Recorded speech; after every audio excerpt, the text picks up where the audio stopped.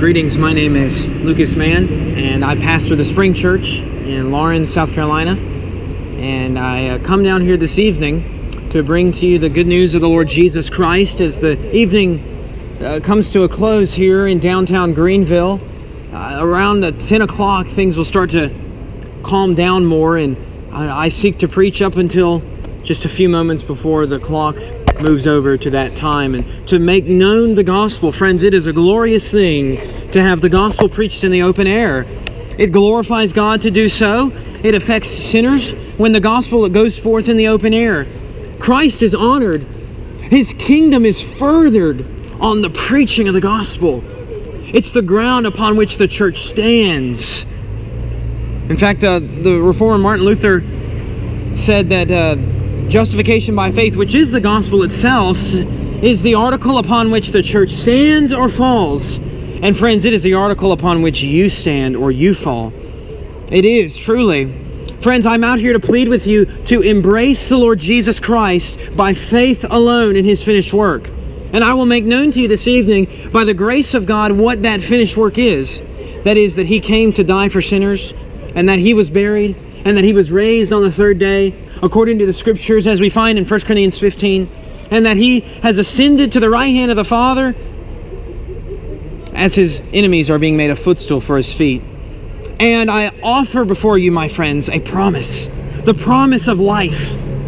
For Jesus Himself said, I am the resurrection and the life. He who comes to me will live even if he dies. Or he believes in me will live even if he dies.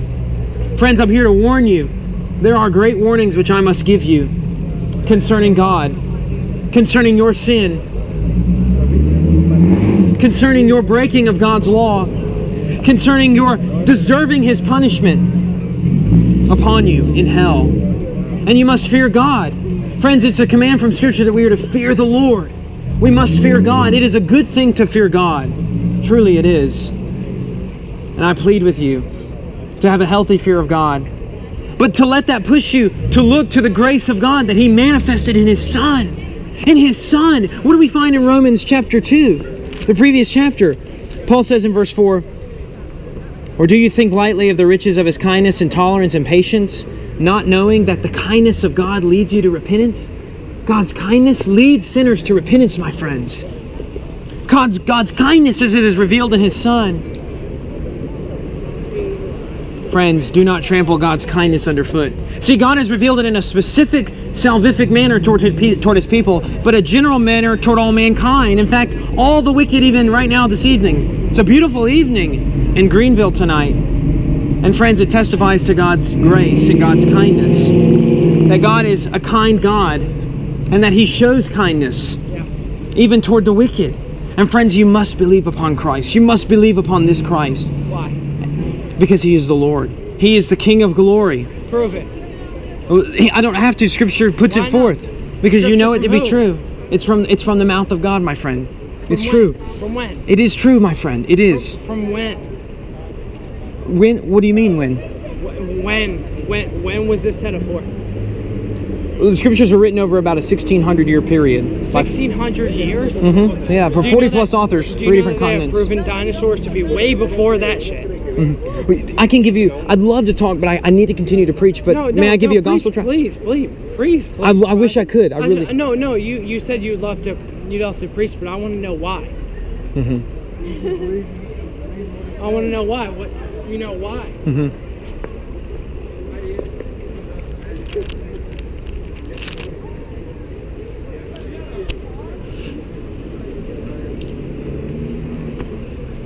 And as I said, friends, ultimately the preaching of the gospel of Christ brings Christ glory. And so that's my desire, is that as Christ is preached, as the message of life is brought forth this evening, it is my desire that Jesus Christ would receive all the glory and all the praise and all the honor. The text of Scripture that I would like to look at very briefly is found in Romans chapter 3. At the end of the chapter, the last verse in Romans 3 in verse 31. Paul says this, do we then nullify the law through faith? May it never be. On the contrary, we establish the law. And that's what I want to make known this evening. The reality that the Christian gospel establishes the law of God. God's precepts, His commands. They are not thrown to the wayside.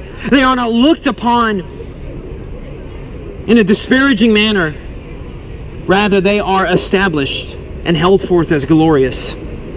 For in the economy of salvation, we know that the law of God serves a specific purpose, and that is to bring to the sinner's attention his dire need for the Savior.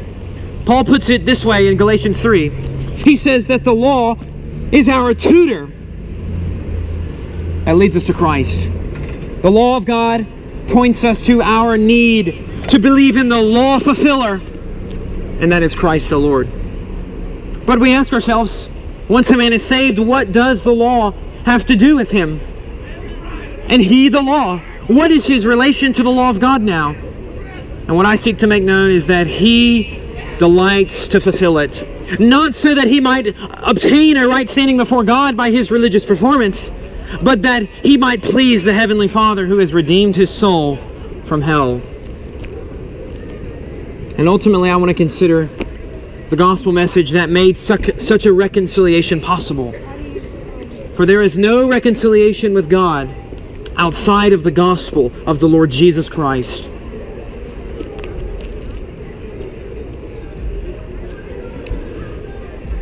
So context here of Romans 3, Paul is discussing the issue of conversion. The issue of salvation. He's already talked about the work of Christ at the beginning half of the chapter, or earlier on in the chapter, I ought to say. And then he talks about how that's apprehended, how that's brought to the sinner. It's by faith. He says in verse 28, "For we maintain that a man is justified," that is, they're made right with God, "by faith, apart from the works of the law." That's important, and that is significant. Very significant. It is by faith apart from the works of the law, my friends.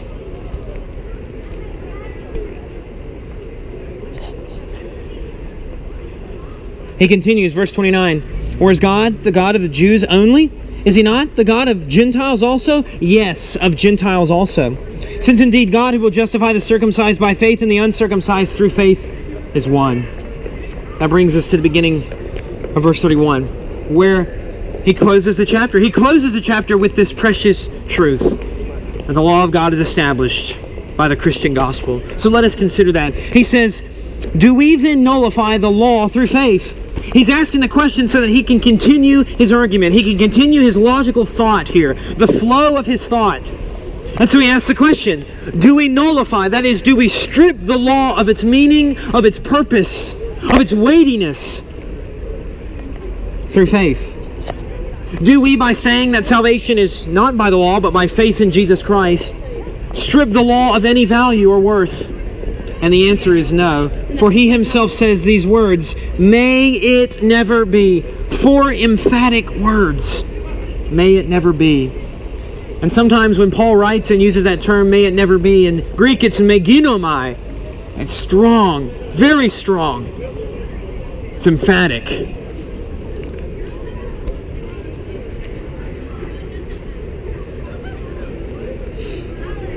May it never be. In fact, it establishes the law of God, as I said. And that's what he says. On the contrary. So in other words, the exact opposite of such. It does not diminish the importance, the preciousness, the glory of the law of God. Rather, it establishes its beauty.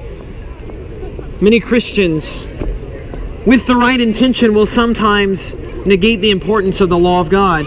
Friends, God's law is important, for it leads us to Christ. It brings us to Christ, points us to our need for Him, and shows us His perfect fulfilling of it.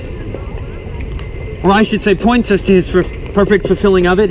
But not only that, for the Christian, it is their delight, it is their joy to obey. See, for those who are truly converted, for those who have been truly redeemed by Christ, it is their joy to obey God. It is their joy to live in submission to the will of God. It's not something they do out of drudgery. It is not something they do because they have to. Hey, thank you, sir. But because they want to. Thank you. It is something that is a joy unto them. And sadly, many people who sit in churches care nothing of the law of God, nothing of the things of God, nothing of holiness. They do not delight in the law of the Lord. It is not their meditation day and night. Rather, their meditation is whatever's on TV, or what is the next material item that they could possess, or the next meal that they are going to eat, rather than upon spiritual things. And such people ought not think themselves to be spiritual. It does not matter what they say with their lips. It is, how is their life? What is their life like? How does it look? Jesus himself said in Matthew chapter 7 that there are many on the day of judgment who will say to him, Lord, Lord. And he says, I will say to them, depart from me. I never knew you, you who practice lawlessness.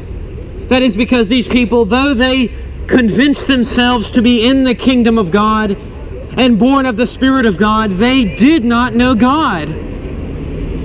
They were hypocrites. What they confessed to possess with their lips, they did not truly with their lives. It's not that we are justified by our works, we are justified by grace. By grace through faith, as Paul says in Ephesians 2:8. But what is the result? What does this precious, glorious, wonderful salvation bring about? A changed life, yes. Changed affections, yes. Thank you, sir. Changed desires. A new heart with new desires.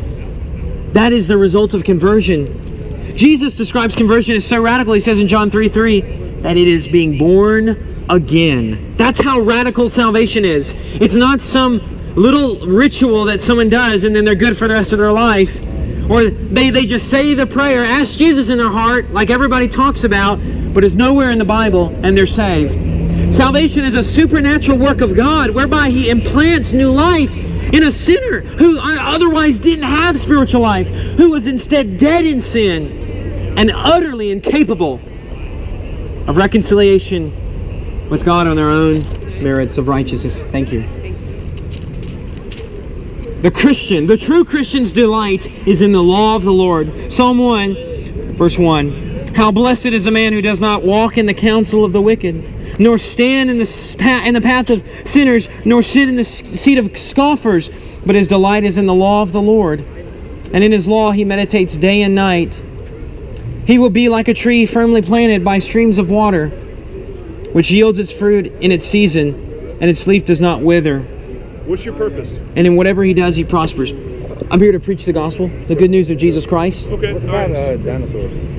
What about dinosaurs? No, not necessarily dinosaurs, but like, what do you hope to get out of what you're doing right now? Well, yeah, the Bible says that God draws people to Himself through the preaching of the gospel of Jesus Christ. So, and Jesus told His disciples to go and make more disciples of all the nations. Dinosaurs, though. What about dinosaurs? Well, I'll answer his question. I'll answer yours. But why are you here? Like, do you hope to convert me, like a person that's been drinking, walking down the street? Yeah, it's whatever. It's whatever. If God so wills, He will draw those whom He wills through the preaching of His Son. Yeah. So with dinosaurs, the Bible talks about dinosaurs. Absolutely, the Leviathan in the book of Job. Okay. Yeah, and it's interesting. The word dinosaur hasn't appeared until recently. It used to be, people used to refer them as dragons, but it's in no conflict with Scripture at all whatsoever. Absolutely not. Absolutely not. Wearing clothes of different colors or cutting your hair in March. That doesn't apply anymore. That was for the nation of Israel. See, people take those verses out of context. That was used for the nation of Israel. Verses out of context? What's that? You don't take your verses out of context? No, we study the context. Historical, cultural, textual context, those three contexts we have to consider when we look at a verse like that. And so we know that those laws were not given specifically, inherently as a moral law. These laws were given for the nation of Israel, and the purpose was... So again, though, what's your purpose, though? I just said to convert sinners. But ultimately, yeah, and God knows that... you calling me a sinner? But just as I am, we're all sinners, absolutely. We're all sinners. Yeah. This guy just called me a sinner. Shut up. But Jesus came to save sinners, so you can be saved, my dear friend. You truly can be. I was saved from my sin. So I exhort you to repent and believe the gospel, truly.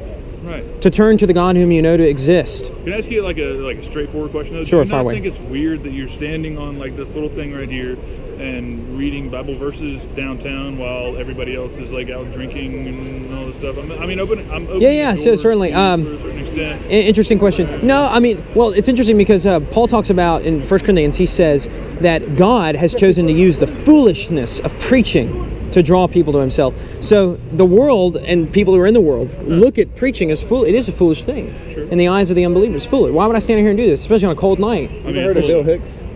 I'm not familiar with the name. No.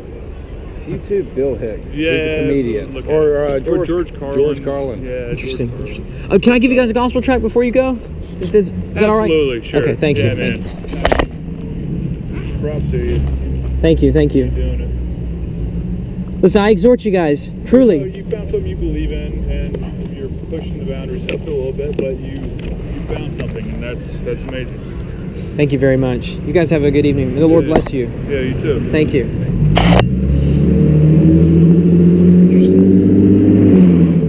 Interesting.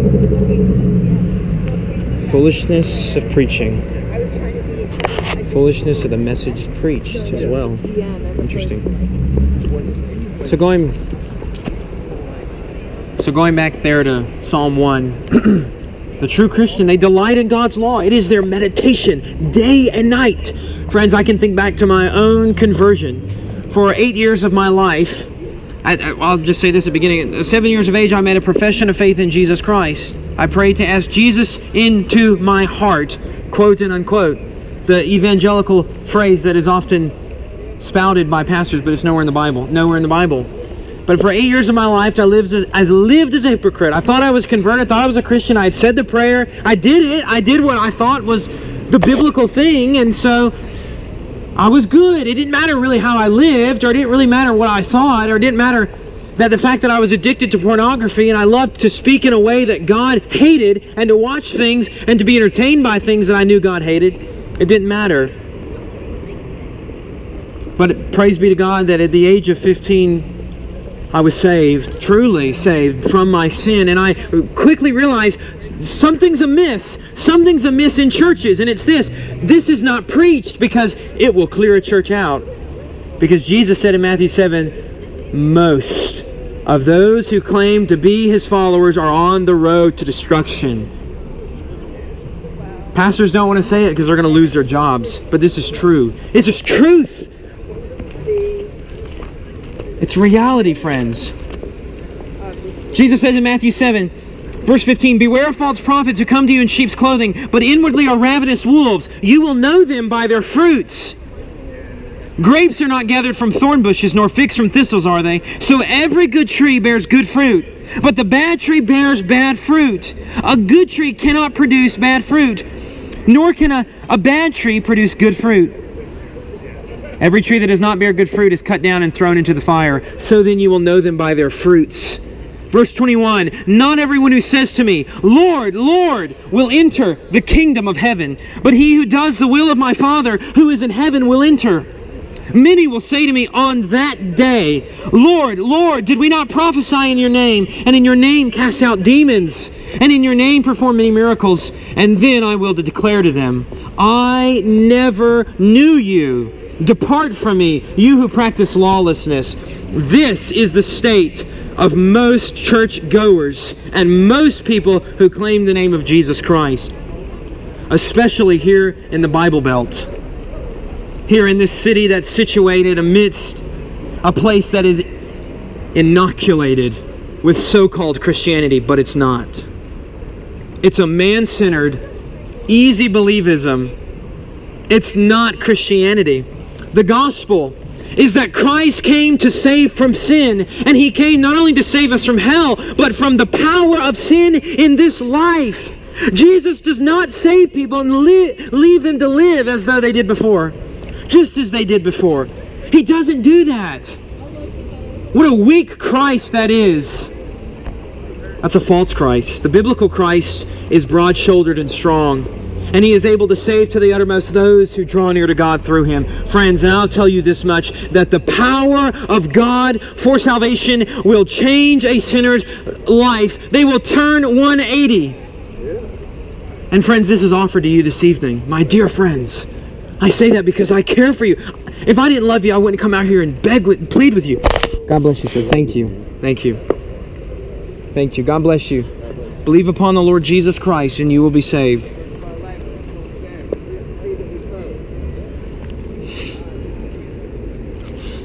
Friends, dear friends, listen to me.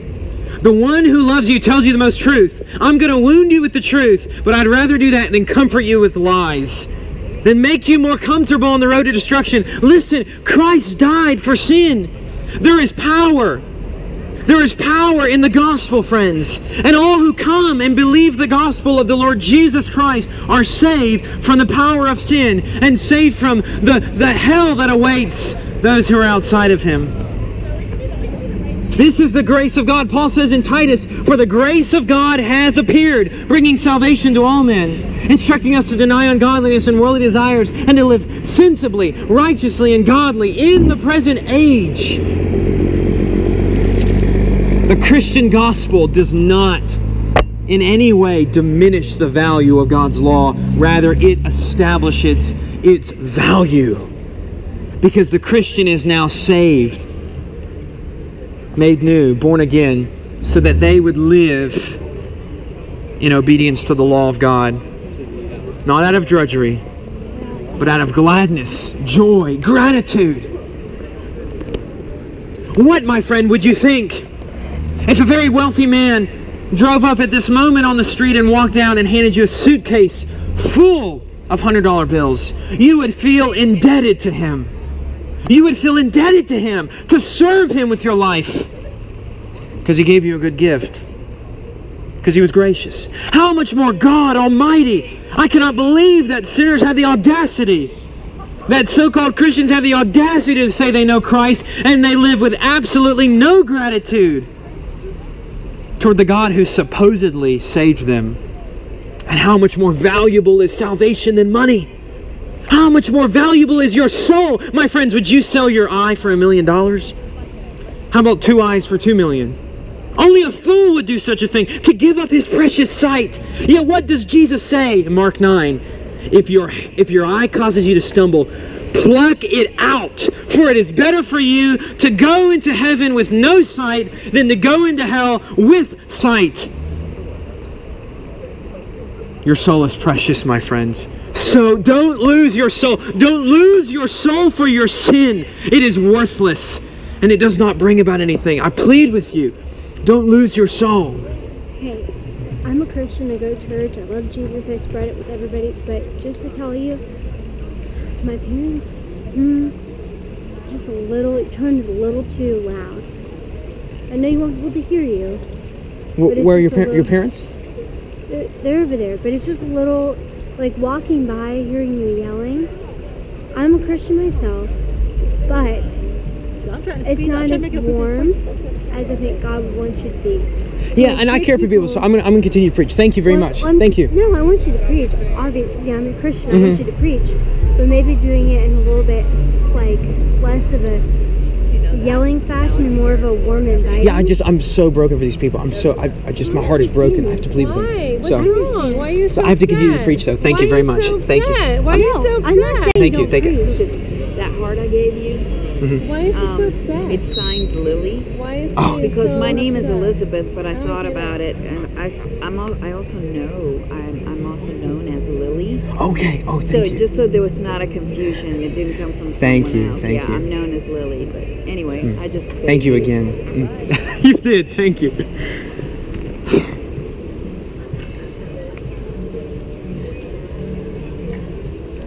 The Christian gospel establishes the law of God. I apologize, friends. Lost my train of thought there. Friends, this God who is spoken of in Scripture is holy. He is righteous and just. He is gracious and kind, abounding in loving kindness and truth, who keeps loving kindness for thousands of generations for those who love Him and keep His commandments. Yet Nahum 1:3 says He will by no means leave the guilty unpunished. And friends, I will tell you that God has given His law. He has given His decree, His statutes, His ordinances, and your conscience bears witness with this reality that you have broken His law. Ask yourself, have I lied? Have I stolen? Have I dishonored my parents? Have I looked with lust? Have I sinned against the God who has made me? And your conscience shall tell you the truth. The Word of God testifies to this reality, for all have sinned and fall short of the glory of God.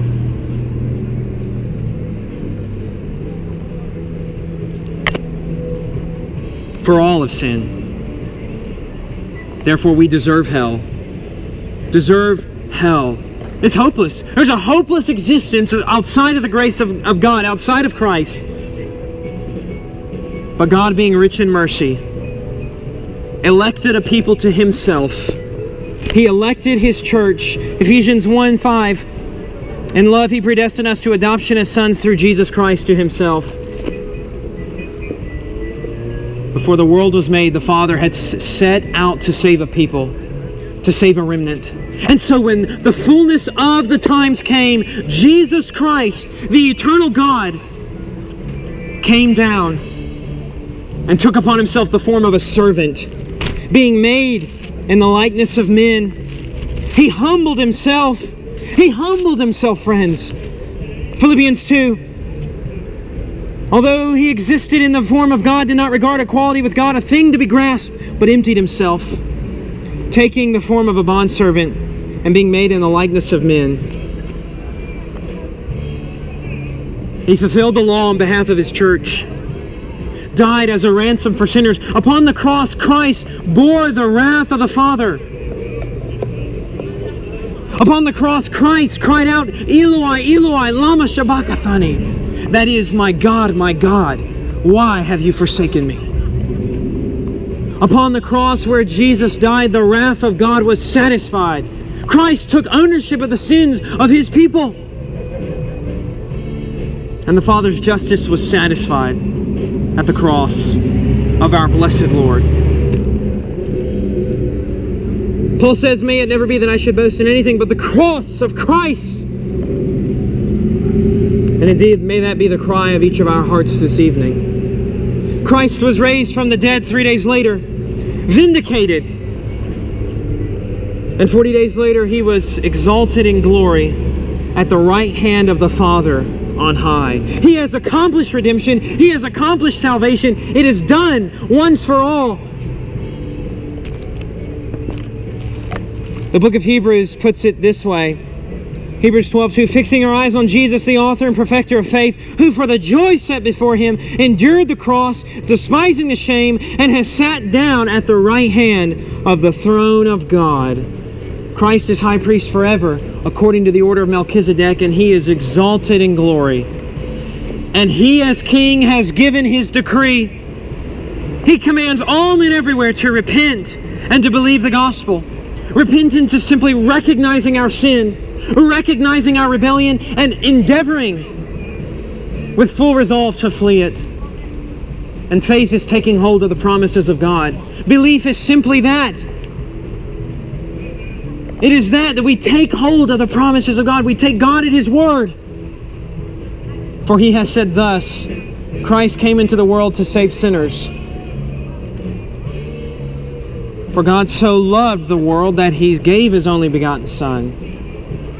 Verse 17 of John 3 says, for God did not send the Son into the world to judge the world, but that the world might be saved through Him. Verse 18, he who believes in Him is not judged. He who does not believe has been judged already, because he has not believed in the name of the only begotten Son of God. Dear friends, inhabitants of Greenville, listen. Listen to this. This is truth. This is true not because I'm saying it. I'm a nobody. Because it's from the mouth of God. It's from the Scriptures, the very Word of God. For all who repent and believe are saved. Repentance and faith are gifts from God Himself. They are not something we can bring about. They are from God. And those whom God chooses to give those precious gifts, those who turn to Christ in saving faith, are forgiven of sin, past, present, future, on account of the work of the Redeemer. And they are wrapped in the righteousness of Christ. They are credited with having lived Christ's life. Friends, you must repent and believe the gospel.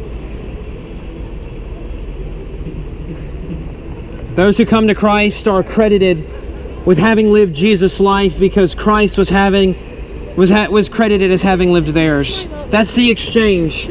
Jesus takes my sin and I receive His righteousness. Gift righteousness, all of grace. And not by the works of the law. Not by the works of the law are we justified, but by faith in Christ Jesus. For we maintain that a man is justified by faith apart from the works of the law. Over and against the Roman Catholic Church, or the Mormons or Jehovah's Witnesses, which say that it is a mixture of faith and human performance, when Scripture says it is all of grace.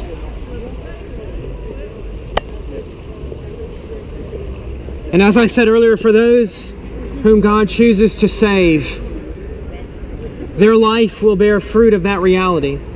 They will have a new heart with new desires, new inclinations, new intentions, new affections. They will delight in holiness and in the law of God and in the Word of God. And they will hate the sin in which they once lived.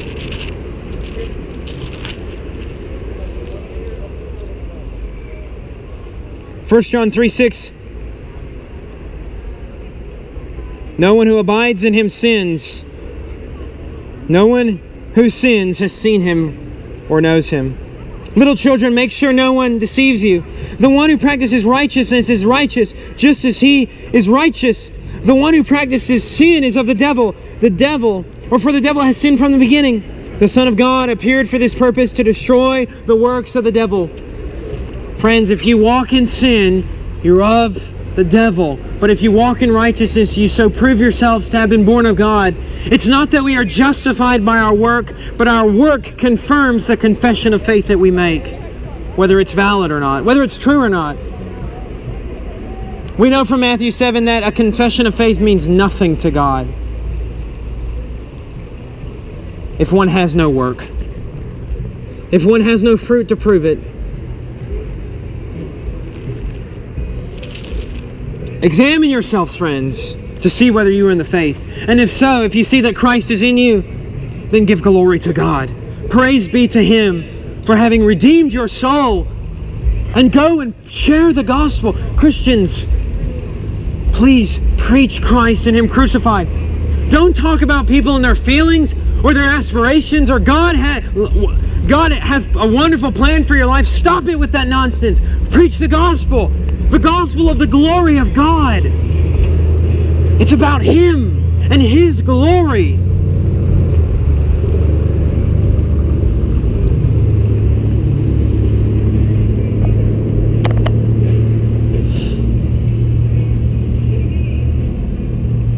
It is all by grace, free grace, unmerited favor.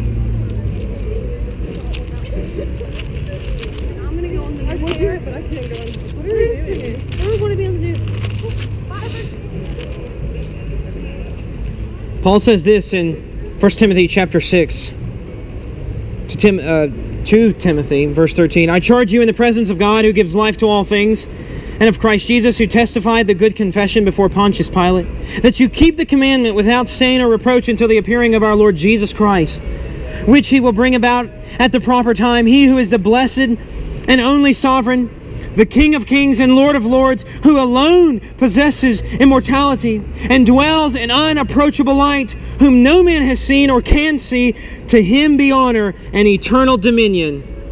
Amen. That's the purpose of salvation and the purpose of all things, the glory of God. So to God be the glory forever. Amen. Friends, you who are lost, embrace Christ. Fly to the Lord Jesus Christ. Flee to Him quickly while time is still on your side. If you say that you know Christ, examine yourself to see whether God has truly done a work in you. If not, you need to be saved. If so, praise be to God. Go and proclaim Christ. Go and preach Him to this lost and dying world, my brethren. Go, Christian. Preach Christ. Make Him known. So we have seen here in Romans chapter 3, verse 31, that the Christian gospel establishes the law. For the law brings us to the knowledge of our need of salvation, and for those who have been truly saved, it is their delight to walk in fulfillment of it. Not that they might be justified, but because they themselves have been justified. We have seen how God is holy and righteous, and we deserve hell for our sin. But in His mercy He sent His Son into the world to redeem sinners, to die on the cross, to purchase redemption for God's elect. And He rose up from the grave 3 days later. And for all who embrace Him, who come to Him, they have eternal life by His grace for His glory.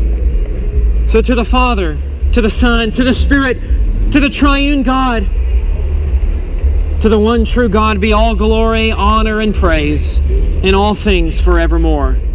Amen and amen.